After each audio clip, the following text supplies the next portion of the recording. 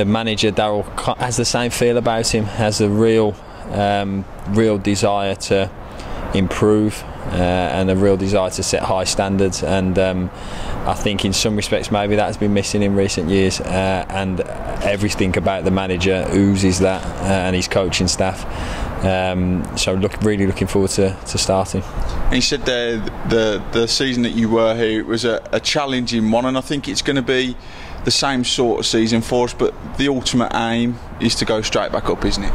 Yeah, of course it is. Listen, there's some good teams in this division. There's some teams with very high wage budgets, etc., etc. But if we quietly, confidently go on about our business, create something here that is unique, that can be very, very powerful. And again, I'll reiterate, the manager is he has that aura about him. He wants to create something very, very special here.